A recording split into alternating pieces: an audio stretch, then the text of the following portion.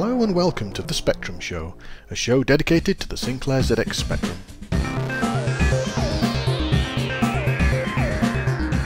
Coming up in this episode, we go back to August 1984 to get all the Sinclair news and top-selling Spectrum games. We bounce around the pyramids with our Q Bert shootout. We play some older games and check out some newer titles. But first, it's back into the time machine in August 1984. Sinclair has confirmed that it has more or less dropped the 16K Spectrum from the UK. It has no plans to advertise the machine on the run-up to Christmas, instead focusing on the 48K model. The main reason for this decision, according to Sinclair, is that 95% of its sales are for the 48K version, which this year will be bundled with special software titles. The much-awaited follow-up to the hit adventure game Valhalla has been announced by Legend. The game will be called The Great Space Race, and according to the company, it will be a spectacular futuristic romp.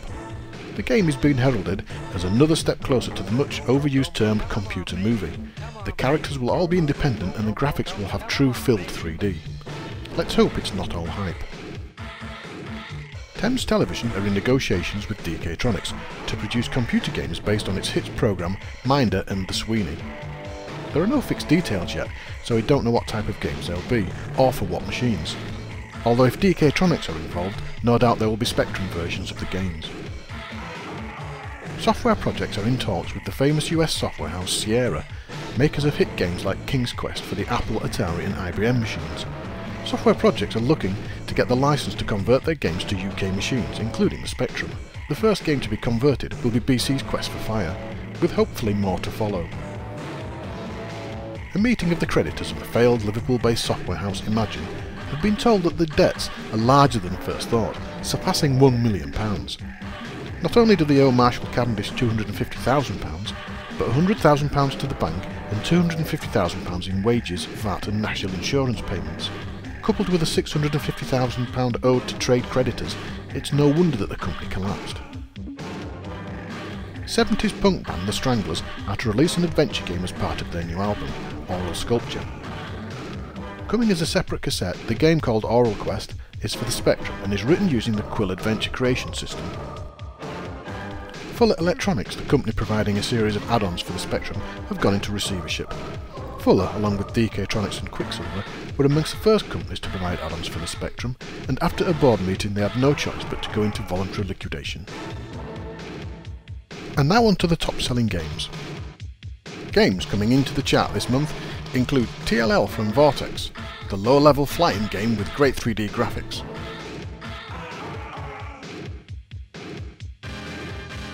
Star Trader from Bug-Byte, the space trading game.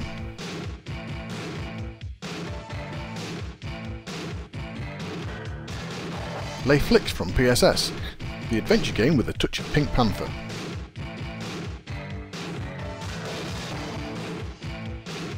And Full Throttle from Micromedia, a nice 3D motorbike racing game.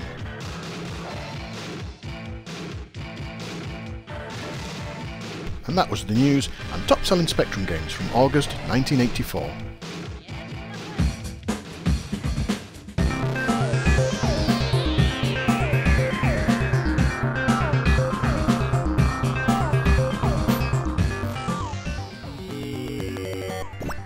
Q Bert was released in the arcades in 1982 by Gotilab.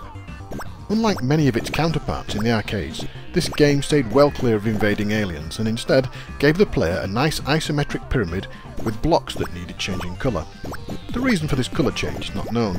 There was no end goal, just to survive as long as you could. This is a challenging game with a good learning curve and enough features to make it popular.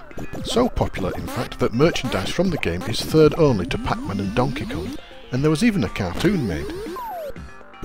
There are many elements that developers had to include, like spinning platforms, coiling snakes, multiple colour changes and smooth jumping of the main character. So, how did the Spectrum versions compete? First up we have Bouncing Bertie from Power Software, released in 1984. This is the first game we took a look at, and if the quality is anything to go by then this is going to be a tough set of reviews. The familiar layout of the pyramid looks right, apart from the black and white shading. We could forgive this though if the game played well, but it doesn't. The movement between blocks is instant, there's no actual jumping involved, and the response to key presses is sometimes very slow, meaning you can often die while waiting for the game to respond to your frantic key stabbing. Games can be over quickly too, due to the speed the whole thing plays at, which can get very frustrating. The floating discs that should scoop the player up and take them back to the top of the pyramid are there, but when you use them you just suddenly appear at the top, and usually die straight away because you get hit by one of the regenerating balls. Overall, pretty poor, and one to avoid. Next is Crazy Bert by Alternative Software, released in 1990. Crazy Bert looks far superior to the last game and plays much better. The pyramid is nicely coloured and the main sprite jumps from block to block like the arcade.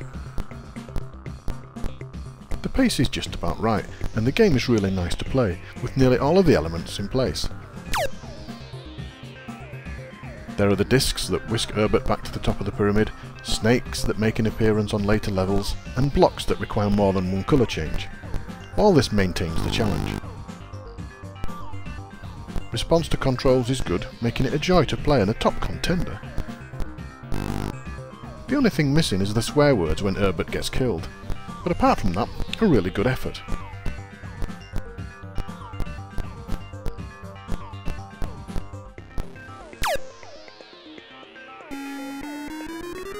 Next we have Q Bert from Chad Software, released in 1984.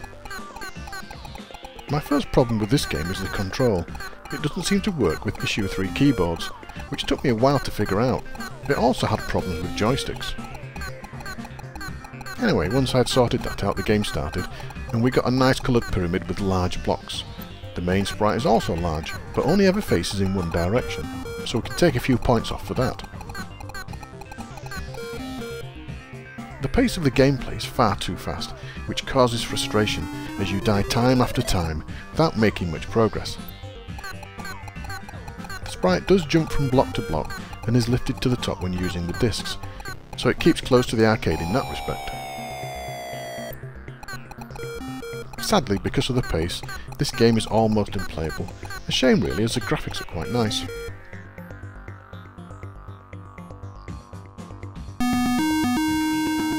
Next we have Cuddly Q Bert from Interceptor Software, released in 1983. Here we have another game that suffers badly due to the sheer pace of the gameplay. Had this game been slower, then it would have been a real contender. The pyramid is colourful and the sprites are large and move smoothly around. The player jumps from block to block and the sound effects are good. Sadly, typical games last about 10 seconds and you don't have time to react to the movement of the enemies, and end up losing all your lives in a short space of time. Also, when you die, the pyramid sometimes resets, and you lose all of your progress, meaning you have to start again. After having at least 50 attempts at this game, I never managed to get past the first level. The discs do their job, when you can actually get onto them before dying, of course. Such a shame, really.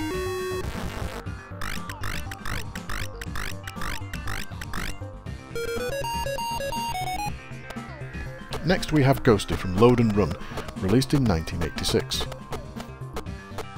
This game has several differences to the arcade. For example, there are no discs, and in this variant the main character starts in the middle of the pyramid. The pyramid is colourful, but for some unknown reason there's a colour split right down the middle of the screen. This doesn't add anything to the game, so I don't really see the point of it. The main character, looking more like a ghost from Pac-Man than Q Bert, hops around nicely while bats replace balls and chase him. The gameplay is the same as the arcade, with some nice sound effects and tunes. An element not seen in previous games, or at least presumed not seen because I couldn't get far enough in some of them, is that an enemy arrives and changes back the colours of the blocks already changed. Although not as smooth as some of the previous games, the pace and difficulty is set about right, meaning it's quite fun to play, and you find yourself wanting to have another go, something missing from some of the earlier titles we've tested. The gameplay speeds up as you progress, and the number of bats increase, providing a nice progression. Overall then, a nice little game.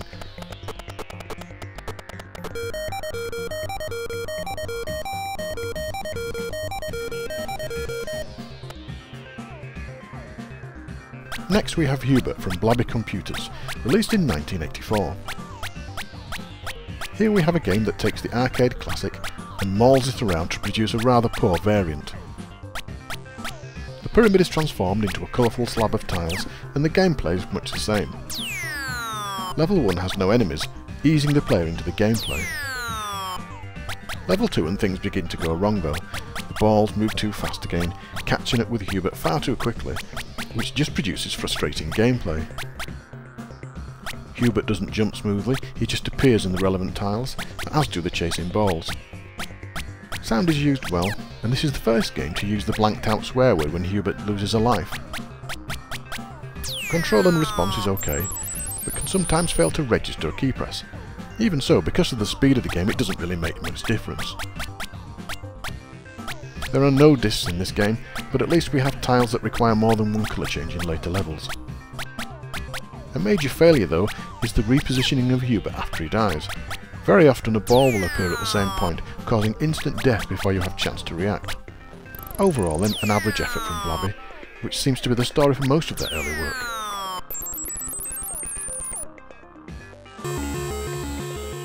Next is Q Bert, released by Your Computer in 1986.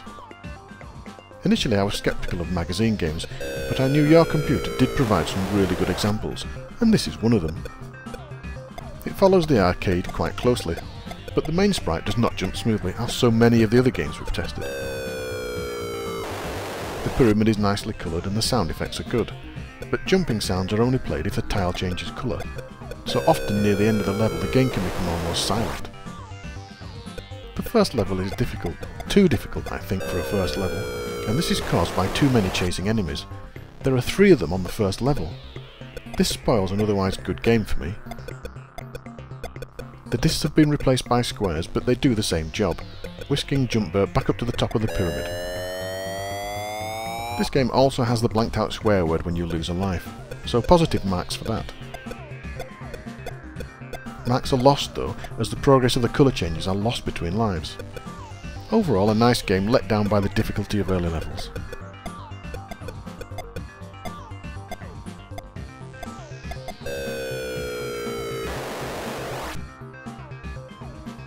Next we have Mega Bert, released by Your Sinclair in 1986.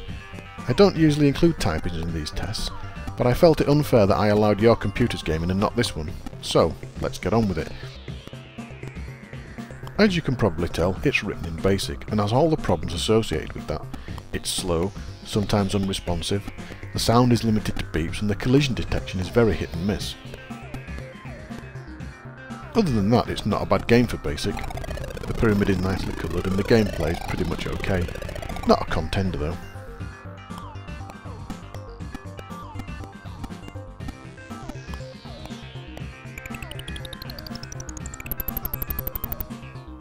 Next we have Piebald from Automata, released in 1984.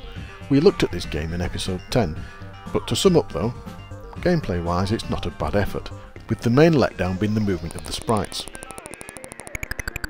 Instead of bouncing from block to block, they just appear there. This aside, the game isn't too bad though, and good for a few plays. The graphics are nice, and the angle of the pyramid is more acute than the arcade game. Other differences are the speed of the lifts. These seem to move at an alarmingly slow rate, and once you get to the top, you have to jump off yourself. Sound is used sparingly, only played when you appear or die, and progress is lost between lives, which is a real pain. Control is responsive, and even with all its faults, it's still better than some of the other games we've tried.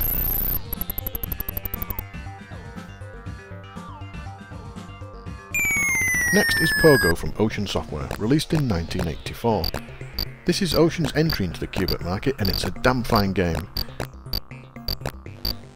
The pyramid is nicely coloured and the sprites are large, well defined and well animated.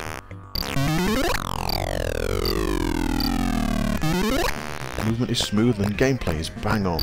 The control is very responsive, giving a really nice arcade feel. Sound is used very well throughout, with effects being used for almost every aspect of the game, and we even get the swear word when our hero dies.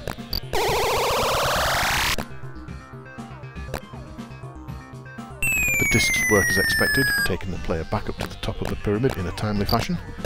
And I really enjoyed playing this game, so much so that I forgot I was supposed to be reviewing it. It's just such a playable and well-crafted game.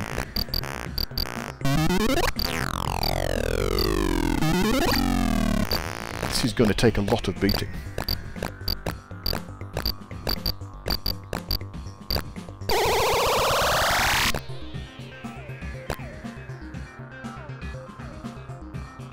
Next we have Q Bert from Parker Brothers, which was never actually officially released. This was one of the games that was going to appear on the ROM cartridges, but never made it. As you would expect from an official game, it follows the arcade very closely. But it was never finished, so don't expect perfection.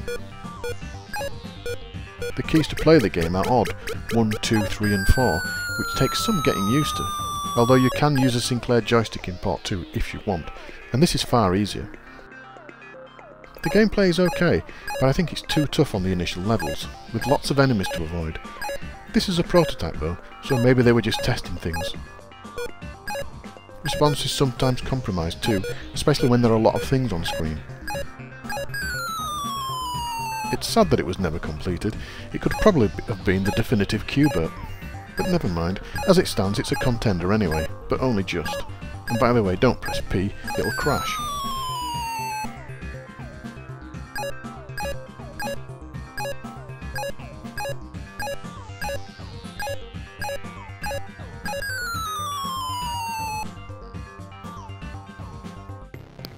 Next is Q Bertus. The creator and release date are both unknown for this game, but let's get on with it. The game asks for key controls at the start, which is fair enough, but then asks again before every game, which is odd. Once settled in, the game begins and we get an average implementation, clearly written in BASIC. The graphics are nice, but not animated and lack smooth movement. Sound is limited to beeps, but the main letdown is responsiveness. The game can take ages to respond to key presses, which in a fast-moving arcade game is criminal, really. Not a bad game, but certainly not one of the contenders.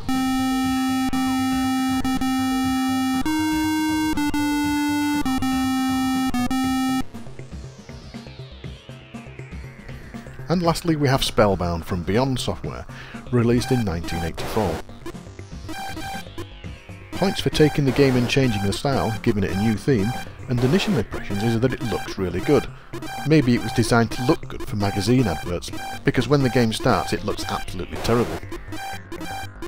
The graphics are jerky and not animated, and each move is accompanied by an irritating sound effect. The witch at the top keeps throwing lightning which produces other enemies to chase you, and if you die you lose your progress and have to start all over again, which is a major problem. Control can sometimes be unresponsive too, meaning you either remain still while chasing enemies jump on you, or you throw yourself off a platform and die. All in all, a pretty terrible game.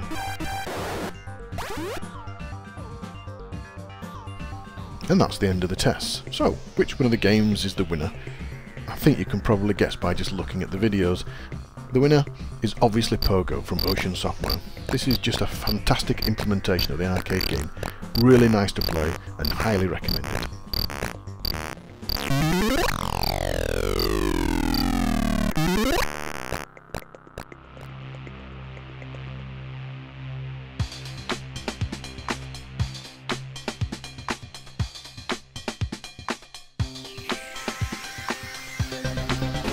Cisco Heat was an arcade game released in 1990 by Jellicoe Entertainment and sees you driving your police car through the streets of San Francisco trying to complete the section in a given time limit.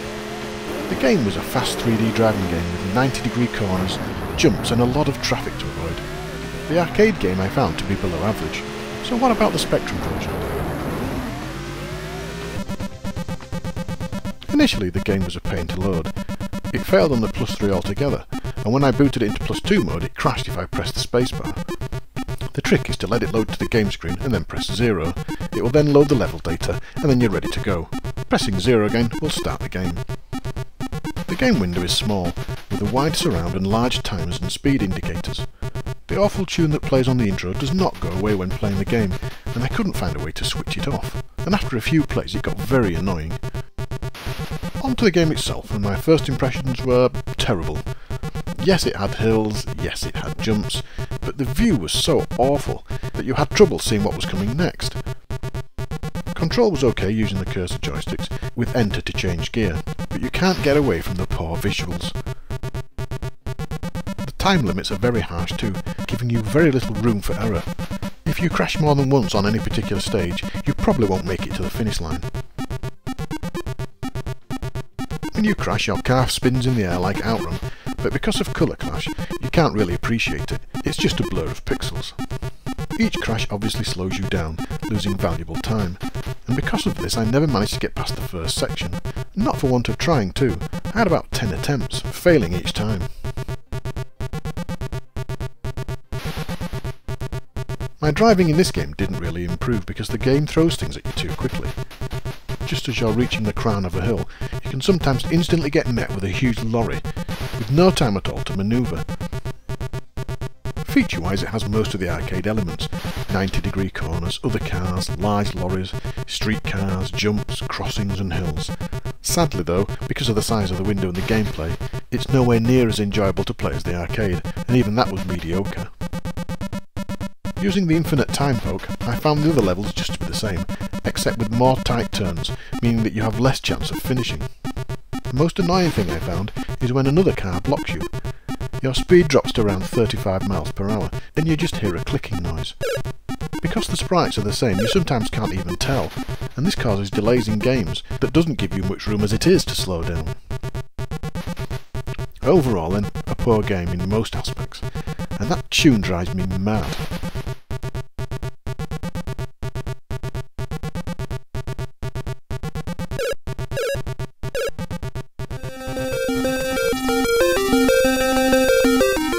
The year 2079 and the Earth has been neglected by the human race, with only a few areas of natural beauty left. These areas must be defended at all costs, and that's where you come in.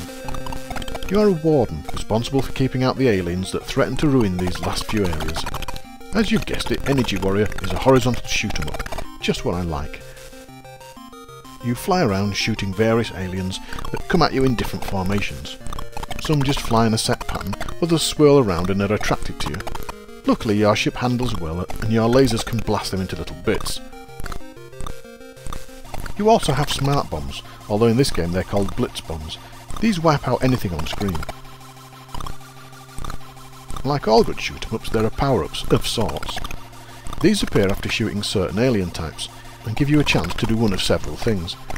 You can increase your energy, you can increase the aura, you can get more blitz bombs, and if you see a key you can move on to the next level.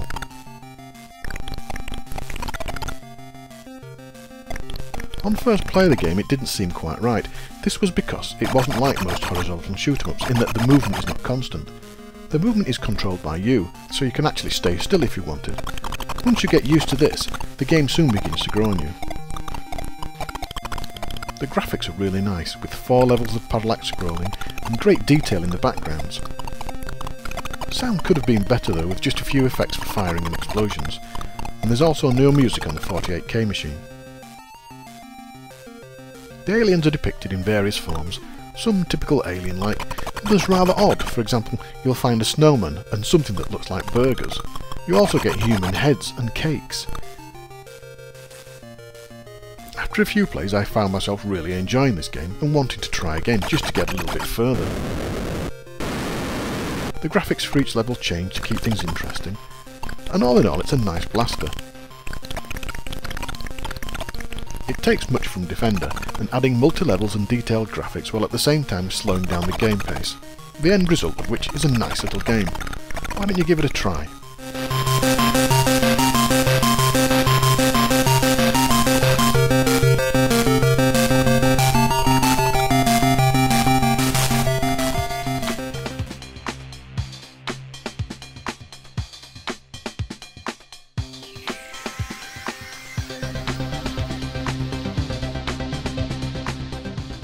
Your skills are needed by the Intergalactic Space Rescue Service to rescue stranded spaceships and their crews. To help you, their distress signal can be used to track them. helping you locate their position. This game sets you in a 10 by 10 grid, each holding unknown elements of space. Sometimes there's just nothing but open space, and this lets you continue on your journey in search of the stranded spaceships. Run into asteroids though, and this will reduce your fuel, of which you have a limited supply. Luckily, there are also planets around, which can refuel your ship. You'll also run into wormholes. These whisk you off into a different sector. The screen shows your fuel on the left-hand side, and the strength of the distress signal on the right. Using both of these carefully will see your mission be successful.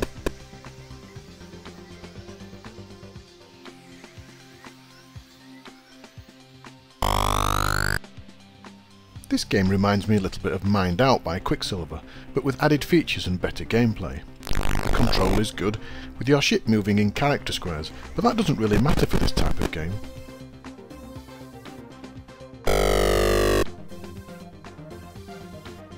Sound is used only when colliding with things, which is a bit of a shame. It would have been nice to have a little blip sound or something for every time you moved, because if you start moving through empty space, the game is silent.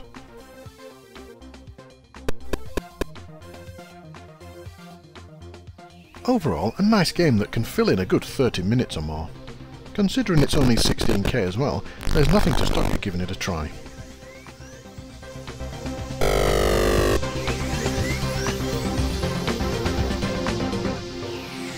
That's the end of this episode. I hope you enjoyed it. If you want to help making the next one, get in touch via the details below. See you soon.